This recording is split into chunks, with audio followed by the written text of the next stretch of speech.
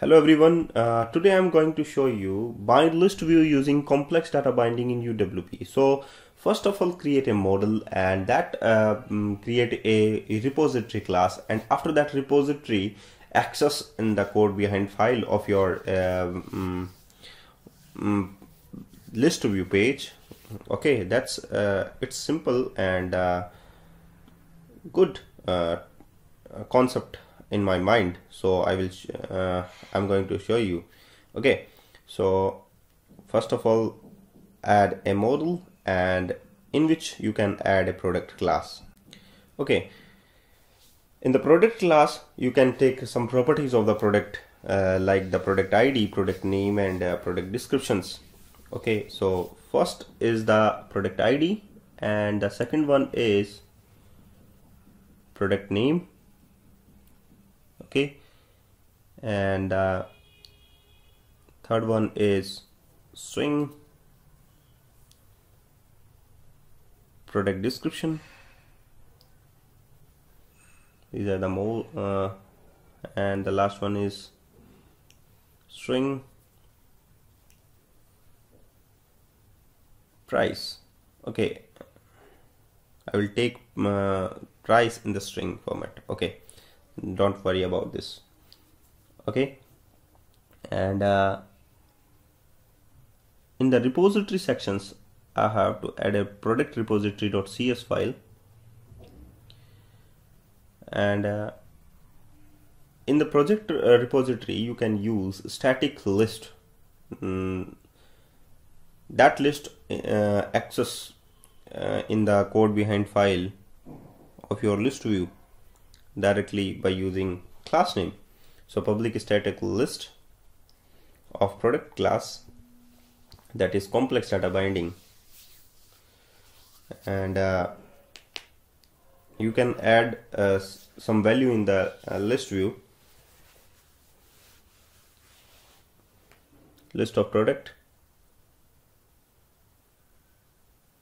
resolved by using control dot. Can add some item in the product list, new product list, new product, and in which you can add some items in the product. Okay, and the product ID is 1 and the product name is Apple, and product description is hardware and software company, and the last one is the price. That is not individual price. We can consider the Apple. You can select Apple mobile. It's approx range we can select. So remove the descriptions also, and select iPhone, and the price is approx nearly equals to $600. Okay, another you can add the two new items.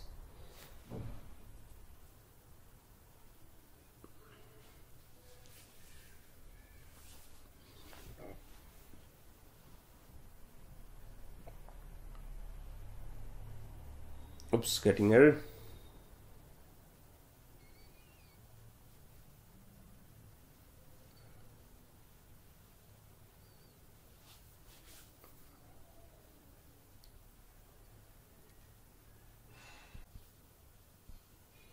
Okay, oops, getting error. So first of all, remove the semicolon and use a comma operator. It's mistake, and use it here. Okay, just copy this line and paste to change some items. Okay,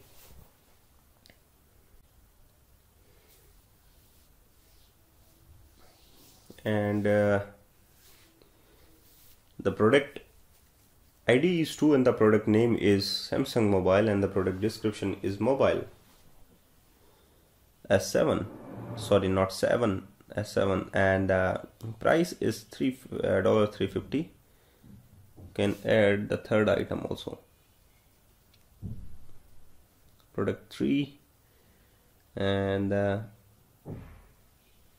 Microsoft Mobile, and the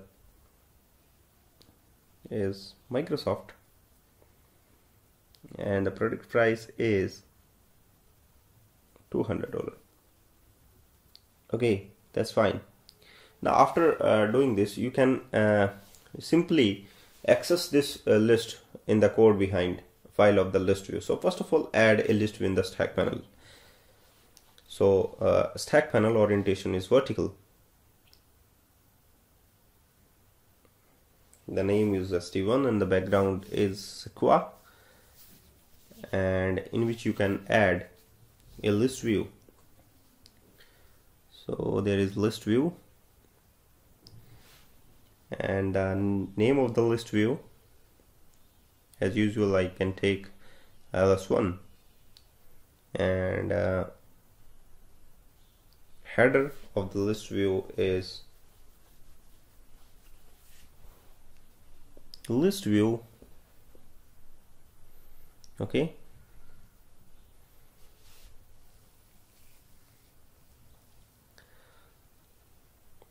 list view dot item source. What is the item source? In which you can take data template, and in the data template you can take a simple text box as a text block to display the data.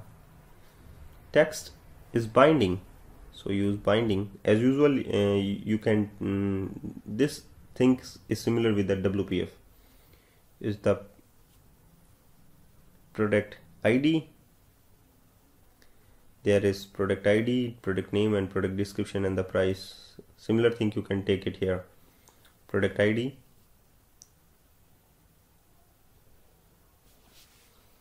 just copy this line for the all remaining properties of your product class.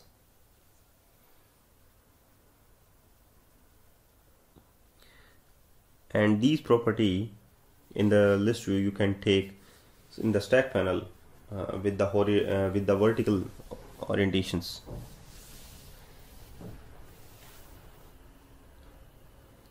For the clear vision. Now just copy and the paste. Okay, just change your product your text with the binding, that is product name and product description,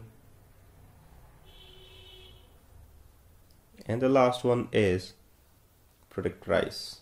So price here. Okay, that's fine. An attribute name is missing it here. Oops.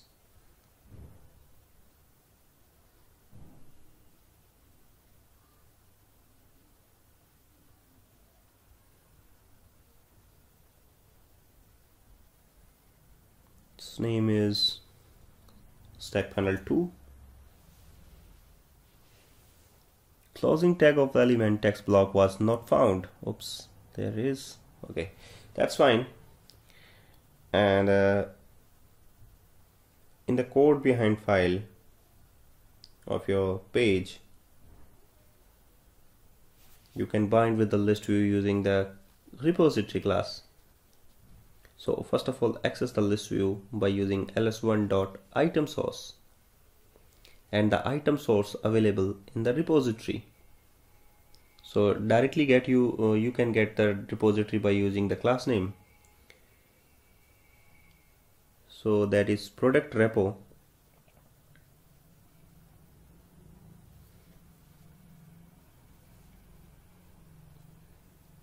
Resolve this using control dot. Press the control dot key to resolve this issue. Products. Okay, that's fine. And run your project. So thank you very much for watching this video. Please keep watching my all other video tutorial of UWP, and I provide you better video tutorial of UWP to learn many more things about UWP. And so thank you very much for watching this video. and keep watching.